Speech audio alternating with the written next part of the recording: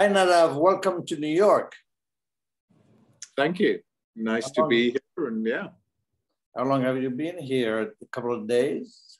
No, I've been on a lovely road trip with my 24-year-old daughter, right through Georgia and Alabama and Tennessee. And then I went to see my mother. Really, really lucky girl.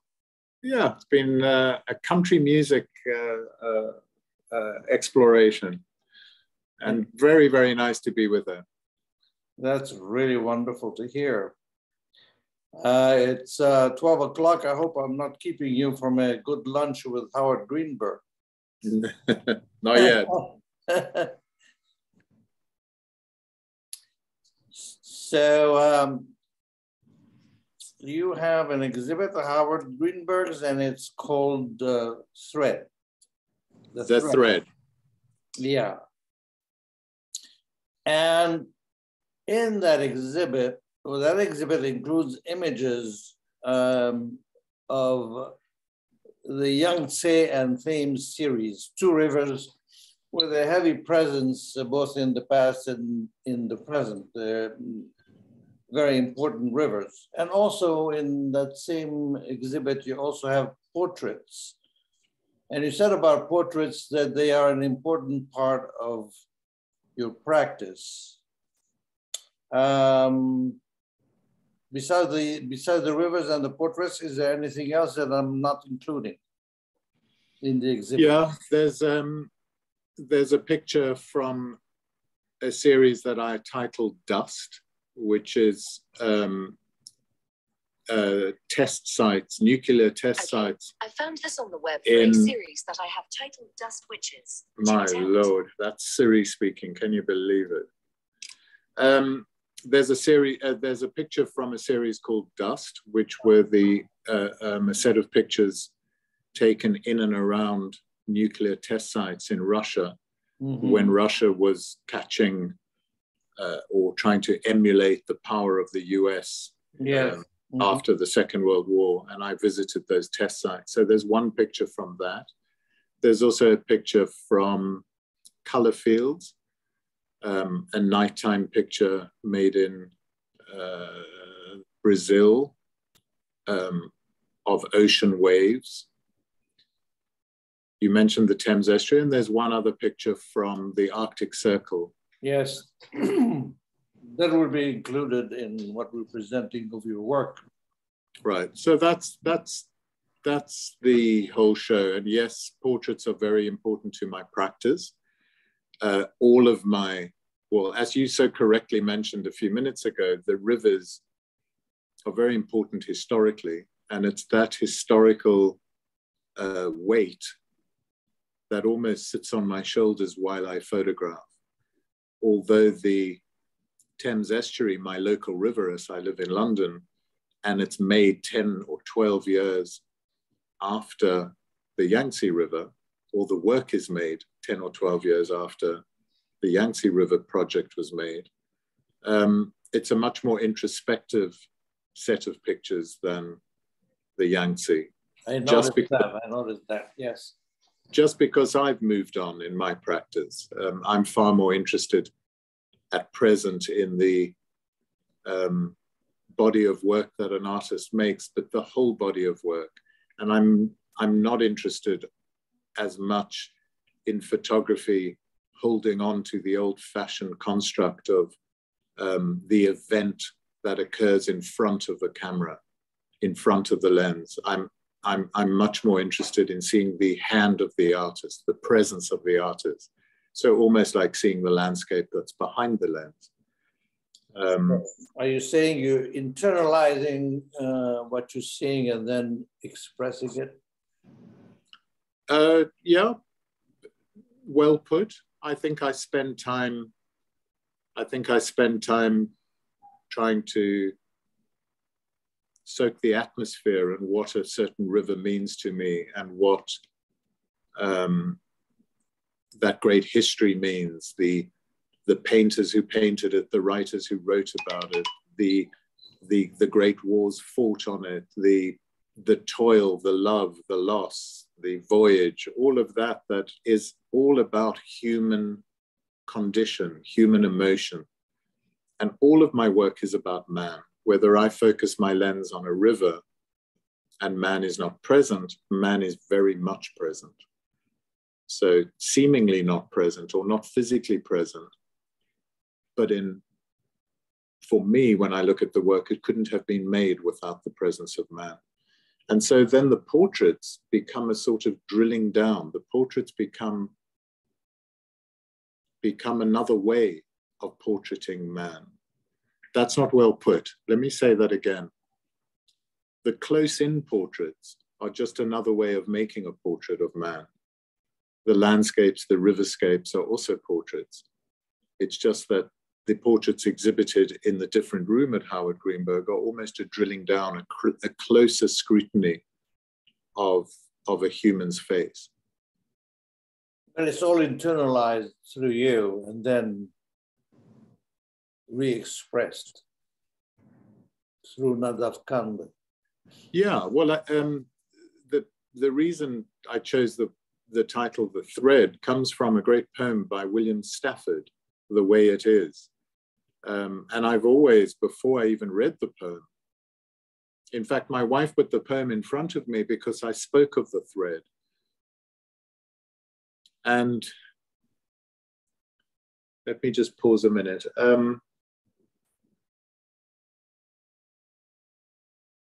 I speak of the thread and I speak of the flow. And when I feel like I'm in the flow, my ego is put aside. My work is flowing. I'm in the sweet spot. It's easy, it's soft, and it has no restriction.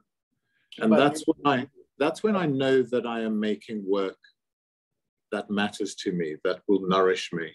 And I often have the vision of a thread that lies in my lap. And every new picture I put that has been made while I am in the flow adds to that thread. And the thread is what holds all the work together. And I hope, and I do leave it to the viewer, that when they look at this room, that they get that there's a common feeling amongst the pictures, even though they're taken at disparate places in the world and at disparate times. Well, what I get from what you're saying is that while you work, you actually become the flow itself. You're flowing with what's going on, you're internalizing and you're flowing with it. And, you know, William Stafford is a sort of a spiritual being. And so we're entering a different area of thinking and being here. Am I correct? Yes, you are. Thank you. So your bio says that your work is stamped by a sense of quiet and unease. That's your signature. And you attribute that to scenes of apartheid that you witnessed in South Africa where you grew up as a kid.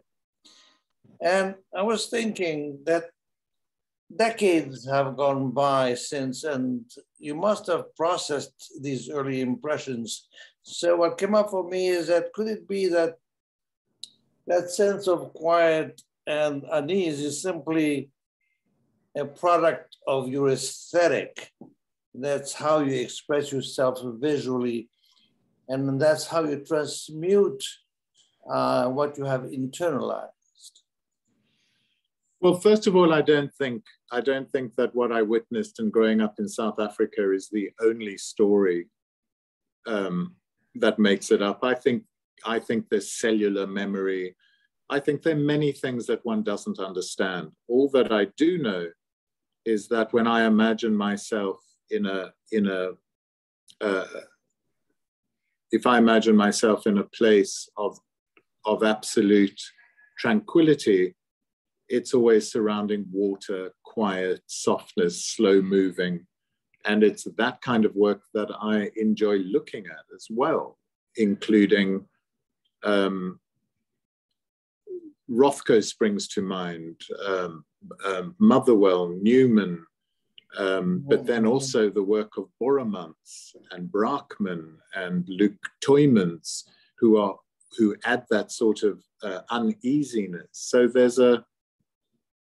it's the mixture, it's the sort of mustard on a chocolate cake that I like. Or not a chocolate cake, but it's the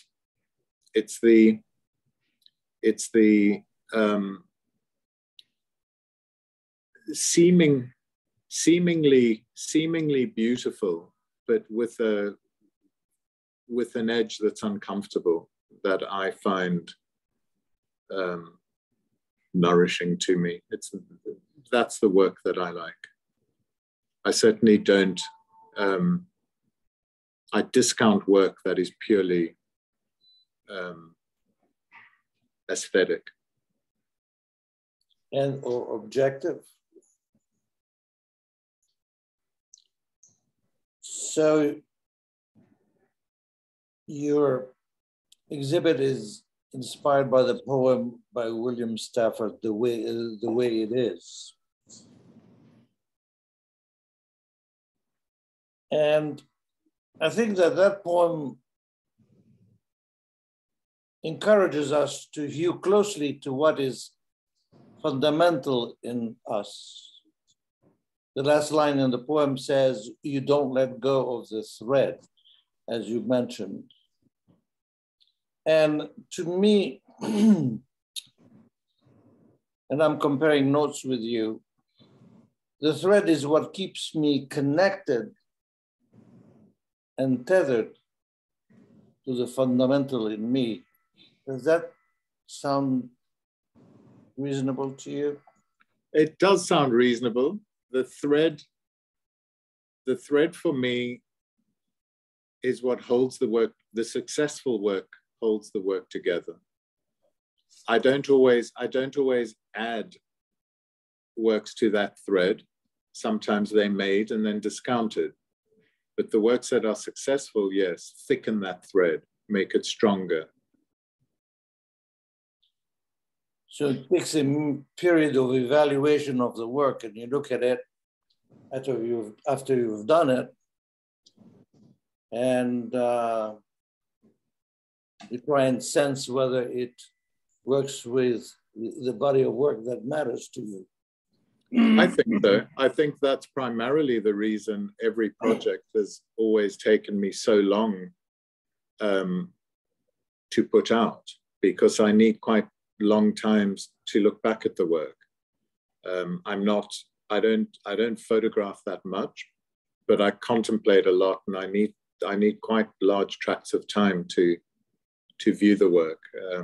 I'm not always that objective or subjective quickly. And how do you know that a new piece of work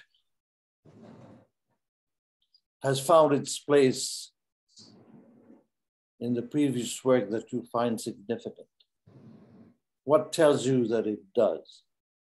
Because after a time of looking at it, the initial excitement remains, and that I see myself in the work, that I see that I see my hand in it. I see clear authorship in it, but I can't be too caught up in what I first liked, because otherwise it might be a bit like that piece of music you hear that you love but get sick of. I need to put quite a lot of time into from when I make it to when I am sure it belongs. Yes, I understand that. So your series on the Yangtze River received the prestigious Prix Pictet Prize in 2009, I believe. And that's right, yeah. Yeah, and it's a truly prestigious distinction that was bestowed upon your work. I don't think you can submit for it. Someone has to submit your name for the consideration. Is that how it works? That is correct, yeah. You nominated, and then through a process, you slowly get filtered down, yeah. Do you remember who submitted your name? I think a couple people had put it for, no, I'm not actually sure. I'm not actually sure. I think for, no, I'm not sure. They don't reveal that to you? It's so long ago, I think I've forgotten if I did know. It had a good show at Flowers Gallery, and then it had a wonderful write-up by Frances Hodgkin. And I think that's what cemented that it was nominated, but I don't know by who. That's interesting. You know, they have a lot of nominators. They have a good 100 people that nominate. The judging process, which I then was involved in the year after, is very rigorous. I know that most of your Yangtze images have that overcast weather feeling, which evens out the tonalities and quiets everything down, so to speak. And where the colors hue cold rather than warm. Did you wait for overcast skies, or was that the effect of overall pollution? I was curious about that. If you ask any Chinese person who lives somewhere near the river, they'll say to you that those pictures are really accurate in a way, because it usually is overcast. I found that most of my travels, and I made 5 different trips, never staying longer than about 2 weeks. And every time I found it like that. You know, it's a very industrialized river. There's never nature. There's never long tracts of nature along it. I didn't travel every single bit of it, but even when it gets close to Tibet, or what was Tibet, there are still cement factories and pylons, electricity pylons. It's never natural. So I think it's partly pollution, but I also think it's a very cold river that flows very fast through warm areas. And that causes a lot of that cloud cover around Yangtze. So it's really both. It's a combination of both, yes. Yeah, and you know, I enhanced it and held it back in my printing process to make it a very flowing set of pictures. Excuse the pun, to make it a body of work that held together. Remember, I'm not a documentarist. I'm not. I never set out to make documentary pictures. I'm not of the mind that my camera is an accurate, shows an accurate picture of what's in front of it, as I said earlier. And you say that because? I say that because if I change color of the pictures, when I print, if I bring pictures together, that's a plus point for me. The more you can see Nadav Kander in a picture, the happier I am. Yes, that's true. But the lighting is what it is. Well, it's outdoors, so you can't change it a lot, but you can change color. You can, there's a lot you can do to make a set of pictures a closer relationship. Yeah. The other thing that plays an important role in your landscapes is scale. And I'm sure you're not surprised by my bringing it up. The first time I ever saw one of your pictures was, the picture was called the Aral Sea. And that's what I noticed right away, your use of scale in your landscapes. And scale for me means a relative reduced size of the central subject in the overall visual space. And I'm sure it was intentional. Or was it? It's certainly intentional, but I'm not sure that it's cerebral. It's a way that I work. It's a way that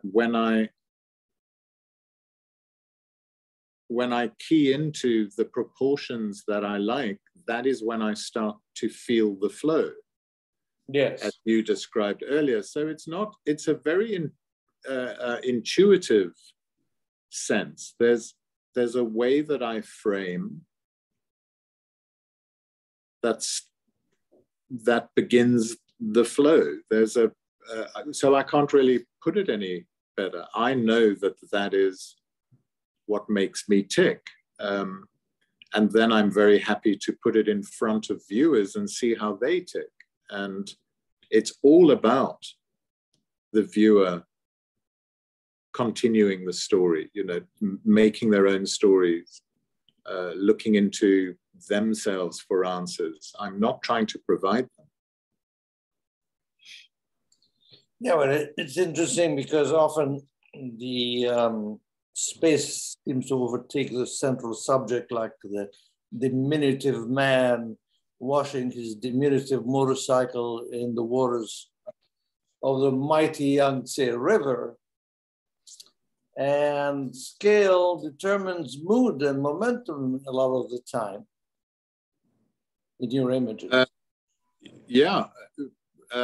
Well put. I think that, that picture reminds, when I look at that picture and talk about it, when I often show a slide of Klein. Klein has a big sweeping brush that puts a black line onto a canvas, and it's quite a masculine strength to it. And then there's the small person, almost diminished by the big ideas man has, or in China's case, possibly this emulating the West. Remember, that's about 2007. So they feel, I'm very drawn to constructivist work. I remember seeing a show when I first came to London when I was 22, and I went to the Royal Academy and saw a massive collection called the Kostakis collection of from Malevich to Kandinsky, of the most wonderful constructivist abstract work. And I felt like I'd come home. I felt like I had always known this work, but never seen it. And that's very present in a picture like the one you mentioned. Yes. Well, the man walking the bike. That's in Chongqing. Yes. And when you said that one way or the other, there is human presence. And when there is human presence, the energy in an image changes instantly, right? It's very striking. Yeah, I'd agree with that. I think in the Thames, there's never physically the human, but I hope that the presence is felt either through the viewing of it, or having read maybe a small amount about it, or just, But for me, there's a great human presence there too, just not physically. And it's also what people already know about the Thames that comes into play. Yeah. Correct. I was interested by your statement that photography encapsulates time. Susan Sontag said something interesting in her book on photography. And she said, whereas a mediocre painting loses value over time, the opposite happens to a mediocre photographer, because a photograph encapsulates time. It encapsulates the state of the whole world in an instant, and that instant is lost to the passage of time. When you look at an old photograph, you get a sense not only of what's in the photograph, but how it was then beyond the photograph. And your images do that, and they encapsulate time. They tell us a lot of what's beyond the image. Would you say that of the Thames estuary work? The Thames Estuary work, I think, is its own thing, separate from the Young Stay. Yeah, no, it is. And because it was made at such a different time. Because I would say you're quite correct with the Yangtze, that it certainly encapsulates a time. And it's a bit like Walker Evans when he photographed the little churches, or he would specifically include a car because he knew that in some time ahead, one would look back and know its time because of that. I agree with that, but increasingly, I'm getting away from time and place. I'm trying to exclude it and make my work more and more banal so that the viewer is more challenged and more frustrated to find their own answers. Yes. On the other hand, I need to ask you what you mean when you say that photography encapsulates physical borders. When you speak of the Thames, we're getting to that now. How does photography encapsulate physical borders? I don't know how I said that. In what context did I say that? I think it was, it was in a conversation, David Company, I think of ICP, I think. And he said, I think it was in that conversation. So it struck me, and I'm trying to understand how it fits with your work.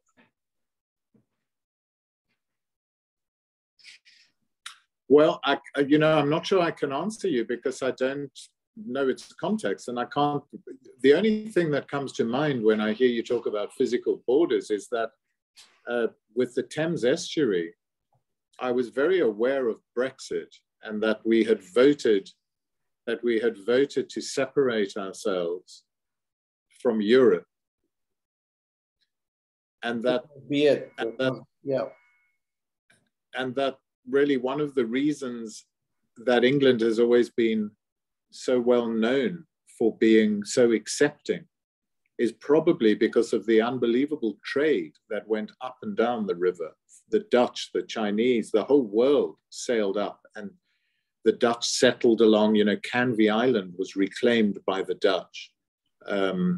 And they settled there. The Americans traded, the Chinese traded, every nation on earth traded and also landed up living in London and beyond, which is why there's such a melting pot in this country. To then be separated from Europe seemed incredible and hugely saddening for me. So that's the only context that I can think of photography and borders, I'm afraid. Well, that would make sense.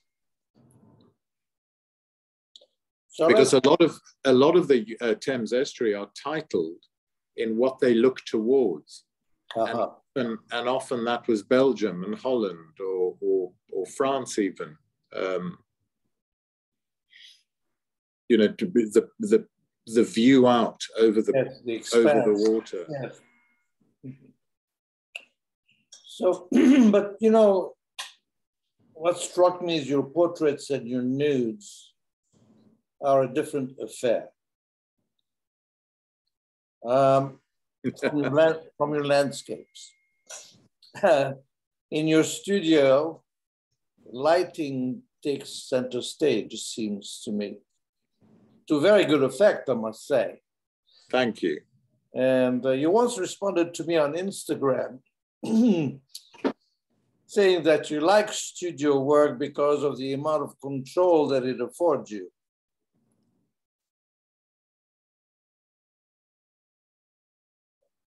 And of course, outdoors photography is a little different on that score. They're entirely different in what one has to physically endure.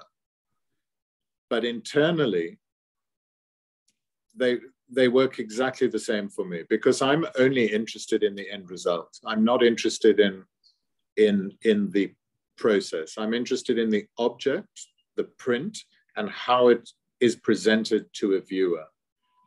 And with the landscape, I go to a place sometimes even without a camera and just sit there and try and absorb the atmosphere of a certain place. And then I might return with a camera, or I've gone the first time and I photograph. It's all about atmosphere for me. And then I will take that back and print it, whether I print in a darkroom or on a screen. That atmosphere is remembered, and what I feel about that landscape, I try and bring to a final print. And that might be enhanced by a film I make or thing, but it's about atmosphere. When I work with portraits, very early on, I decided that working in the way of a street portrait or in someone's home, I didn't mind it, but it felt like an unbelievably well-trodden path, and one that I wanted to invent another way. And so I took people out of context, always on a plain background, or usually on a plain background. And the only way that I could build atmosphere was obviously meeting the person and the atmosphere of a person, but the stage that they were in parallel to the atmosphere that might be outdoors, I would build that in my studio. And that's usually done before a person walks in, according to their face. I would think, how might the alchemy be enhanced? And I would try something, and then when they occupy the space, I would adjust. And that's how I work with portraits. But the end result is always about that atmosphere and showing a human displaying some common emotion, which I loosely call human condition. When you're a photographer, does that help? Yes, it does. Does that sound okay or like bullshit? No. I understand that I understand your process for photographing portraits. Reminds me of Irving Penn, for instance, who took his subjects into the studio and created an atmosphere around the character. Right. But you know, Raphael, I think the important thing, and I find it so hard to explain, that when I look at what I call a successful portrait, or I look at what I have called a successful estuary picture, it's the feeling I get is exactly the same. I don't feel like they're different. I'm sorry, this camera seems to be moving all of its own accord. It's finding movement. This guy painting outside, and look at that, it's amazing. Yeah, so the feeling, and feeling is important to me because it's not about my head. I don't need to put things into words or explain them too much. For me, it's about a gut and a feeling in my body. And it's no different if I make an exciting portrait or an exciting work outdoors. Yes, but there's something that comes up for me is that, as you're speaking, is that outdoors, you're interacting with something that, let's say, is bigger than you. There's space, there's weather, there's the light, the natural light, all of that. It's bigger than us. Is what you're dealing in the studio bigger than you as well? And as how, because how you interact with something that's bigger than you is different than when you interact with something else. And I understand that you are still in pursuit of the same goal. I understand that. But the experience must be different.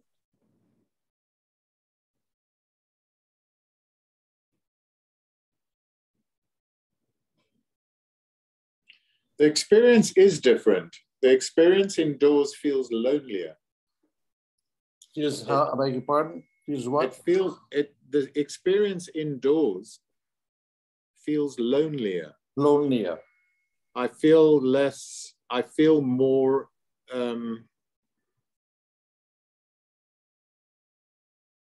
I have to make the changes. Mm-hmm. I have to make, not the decisions, because the decisions are equal outdoors, but I have to make the changes to react to. So often I might make a change to lighting. Oh, it's hard to explain. That's why I'm asking the question. I don't, you know, yeah, it's a very, very interesting one I haven't thought a lot about. I feel like I'm in a therapy session right at this moment.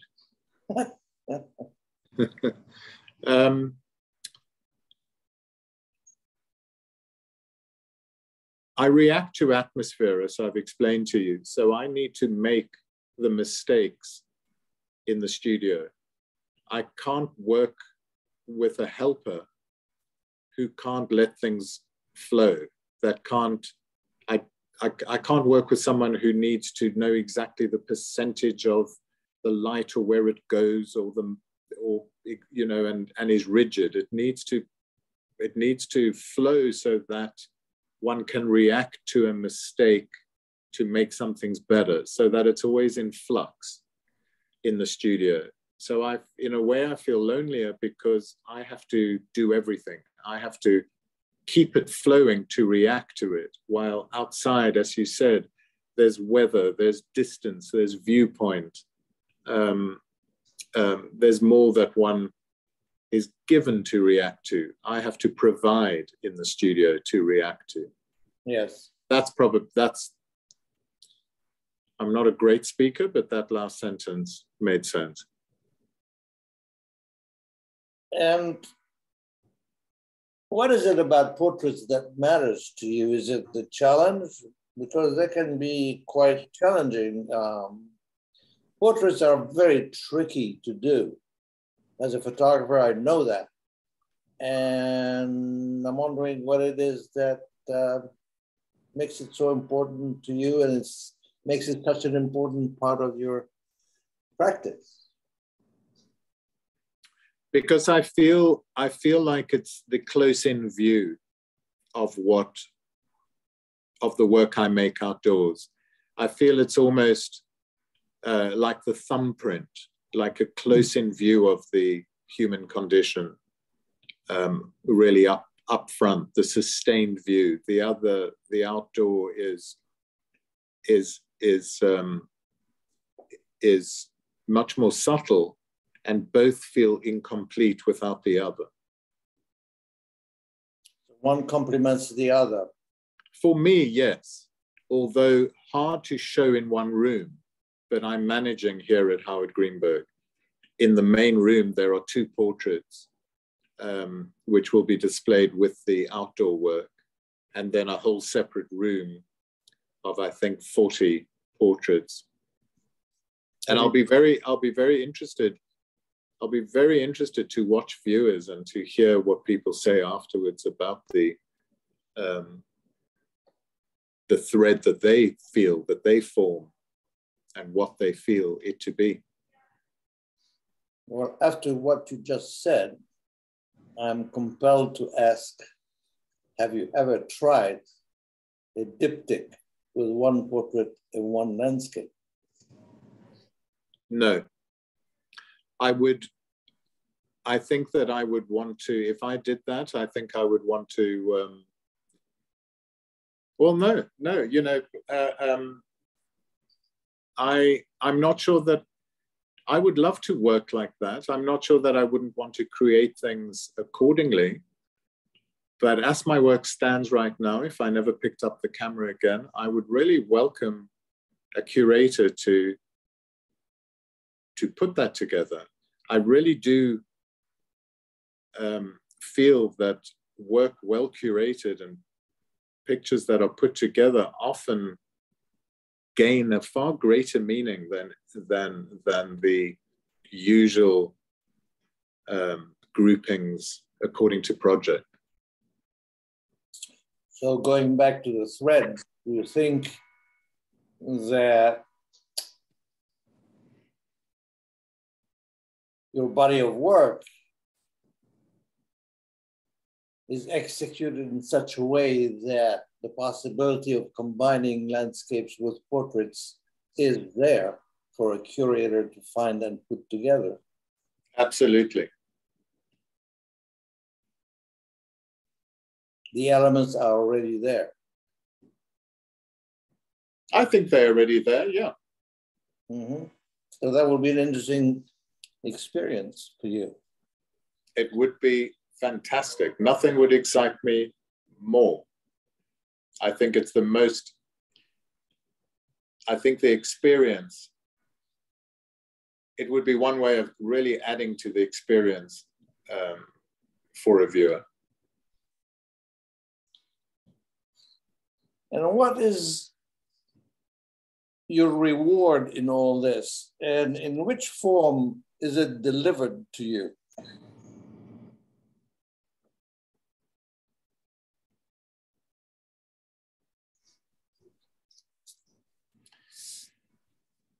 What lets you know to say, yes, it was all worth it? And what are these moments like for you? As I get older, I realize that my ego and my history, that sort of injection in your arm, that heroin, that accolade is very short-lived. And really the only real reason for doing this is to inspire others to look into themselves for answers, to also to challenge. I can't imagine making work in the future without tipping my hat to the climate catastrophe that's ahead of us, climate change, to fascism. I do think that art needs to, or that art does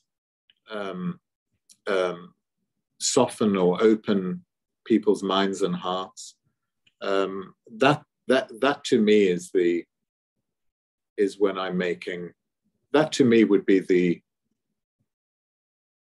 the real deep felt sense that I'm not wasting resources, paper, for nothing. Your own life, really. Yeah, my whole life, really. So that it's, the world at the moment is becoming so prescriptive. People are working in front of screens all the time with graphs, it's becoming more and more mathematical and prescriptive. And I think that art is so necessary to counterbalance that. To just make work that people like and buy, I have realized is a very short-lived, it's one super ego is being stroked and it's not worth a lot. What do you think, Raphael? I think that the state in which we put ourselves, because we need to do it, as we produce the work that we produce, is the end, is what it's all about, is transcending the present condition as we know it in everyday life.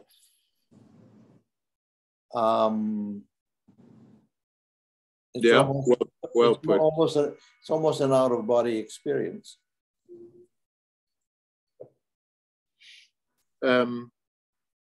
Yeah, I have been photographing since I was 13, with a little break from when I was 16 to 18.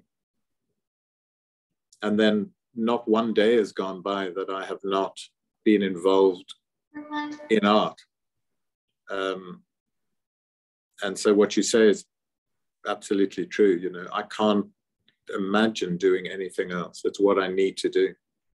Yes. And it's more than just the intravenous that you were referring to before, you know.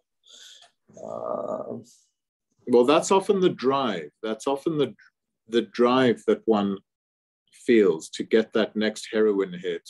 But you very quickly realize that just due to how quickly it fades, that it's not useful, really. Yes, you have to wake up from it at some point. Absolutely. Yeah. I'm going to have to pay you for this. It's like that's my therapist. Well, I have another proposition for you later. I think you're going to like it. Okay. But in the end, which aspect of your work would you prefer to be known by? Is there a consensus already forming out there that positions you this way or that within the photographic universe? When somebody says Nadav Kander, does something come up in most people's mind than an image, a particular image that encapsulates, to use the word? No, I would love in later life for people to have seen my work as one body of work, as just my work. I think historically this idea of, you know, I started out making pictures just for picture's sake, for their, not for picture's sake, but for their singular power, and got moved into the idea of the series, the project, and what I am hinting at very strongly with the thread is that really it's what has always driven it is not the subject matter, but the thread that runs within me. Yes. And what does it all mean to you when you look back on your journey, and you look back on the journey, on the distance covered?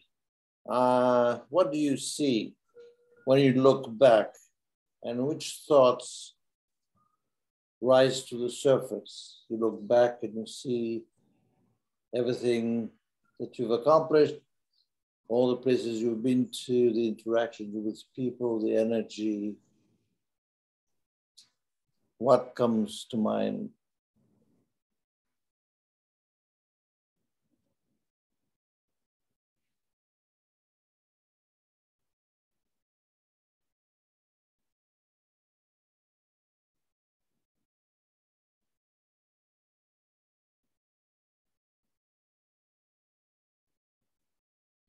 I don't think I can answer that.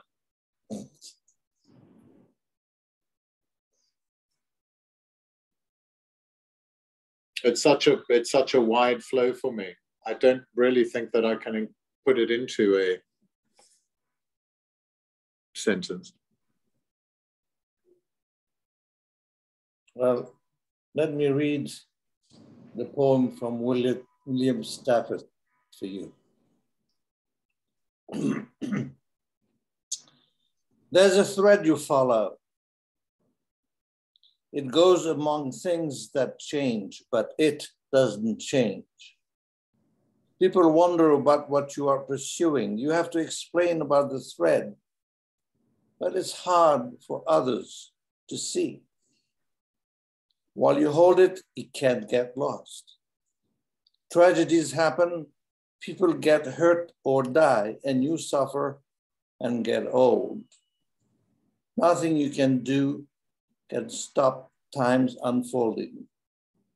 You don't ever let go of the thread.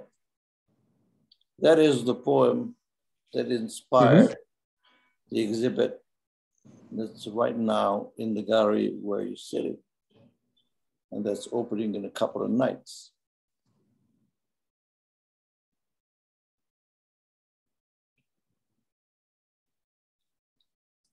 And that's why I chose it, and that's why it's on the wall.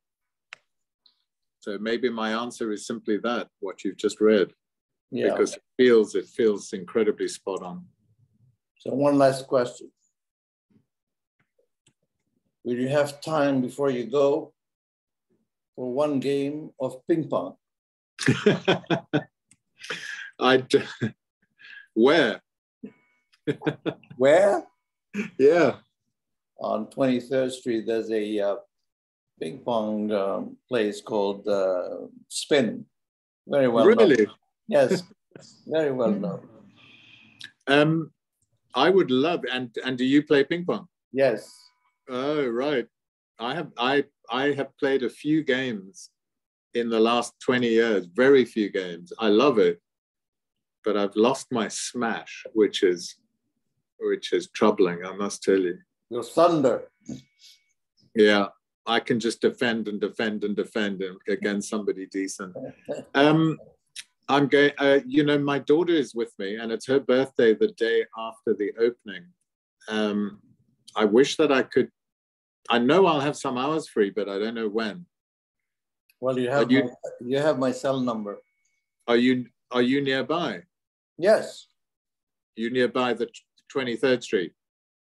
Well, I get on the subway and I'm there in 12 minutes.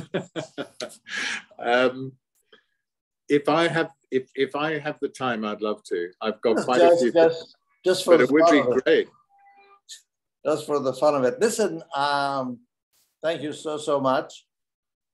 And thank you. And I'll actually see you at Howard Greenberg's gallery in a couple of days. Great. And how did you know I play ping pong? Because you said so in one of your bios, I think. That's funny. Oh yeah, I remember. You remember where? Yes. How often do you play? Right now, I play twice a week. And I get very sore afterwards, but I enjoy it. It's fun. And I've learned that you can go on YouTube and watch tutorials, and they're great, and you can improve that way. Great. Yeah, that sounds great. I would love to. Yeah, you're inspiring me to join a club or something in England. I was quite good when I was a teenager, but I was a teenager and in South Africa, and I never really improved after that. So I play a game that you can tell I used to play, but yes. I'm not up to speed. Yes. But yeah, be great to see you on the night. Yes. I'll see you on opening night. Great, thank you. And nice to meet you here. Same here. Take care, Nadav. And bye. And you, bye. Bye.